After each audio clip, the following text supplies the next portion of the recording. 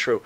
Were you the last guys to see Brian Pillman alive? Yes. We put him to bed. We put him to bed. Yeah. Me, Animal, and Tex. Yeah. Did you know he was fucked up? Or? Well, of course, he'd been fucked up. Well, I mean, he at that point, he was walking around with the morphine pack strapped to his arm with an IV, you know. And one of my favorite, maybe my favorite singles match I ever had was against him in WCW in like '92. And then to see him, you know, he was just, we've seen, I left Puerto Rico thinking I would never see Chris Candido again, you know, and then he cleans up, turns his life around, breaks his ankle, gets on a plane, blood clot, dies, you know. One of my best friends. Is that what actually killed him? Was it the blood clot that did it? Understanding, yeah. Okay. Yeah. So the whole premise of Pillman obviously died of a heart attack, but this was a drug-related heart attack, right? Yeah.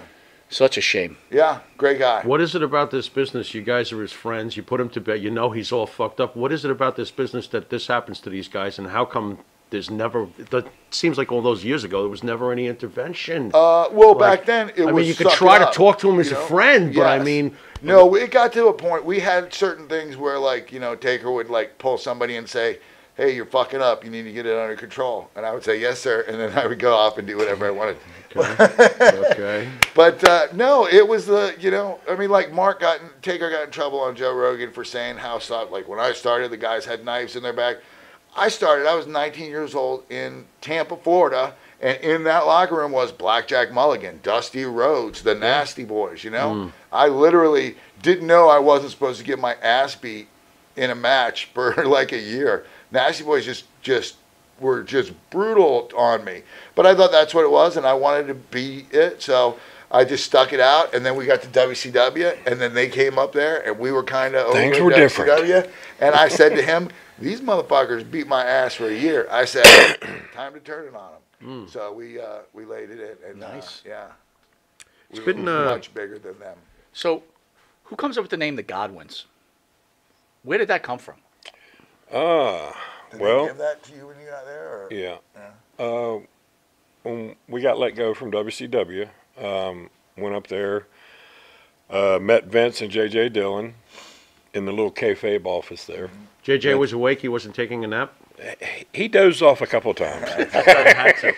We had him on the show one time, and I was like, "Is this guy awake?" But go on. Okay, So I met with them, and Vince, you know, we talked for 2 or 3 hours. Vince said, "Well, what'd you do?" And I told him, you know, I used to work on a psych floor at the hospital and farmed. You're And lucky that gimmick didn't take off. hell yeah, Oh, wait a minute, two Norman. wackos. Yeah, Norman. But yeah, and I mentioned the farm, and he says, "Well, because he's a ridge runner, He's you know, a moonshiner. Carolinas, country boy. right?" Yeah. So he said, "Well, what'd you do?" I told him, you know, raised hogs, got cows, chickens, got it all. And he said, "Well, what do you do with the hogs?" I said, "Well, we, you know, just feed them, slop them. We have to castrate them." And so when I said the slopping, he putting everything together, and he goes, Genius. I like that. So he wanted my initials to be HOG. Okay. So Just got that.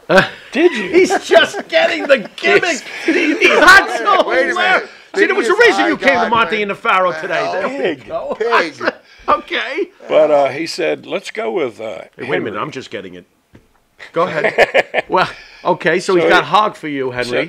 So he said Henry, and he gave me his family's name, Orpheus, for my middle initial. Okay. And so that was it. It took off. And then when he came up, I went to Japan for FMW and went to Memphis with Road Dogg, and then Jerry Lawler pulled me in at a Memphis TV and said, "You're going to, I think it was Stockton, California, to be a partner, to, you know, get back together with your partner."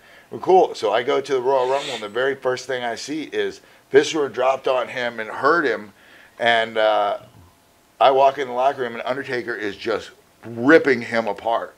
Because he broke Taker's orbital socket. He hurt Kevin Nash's back. He just hurt him.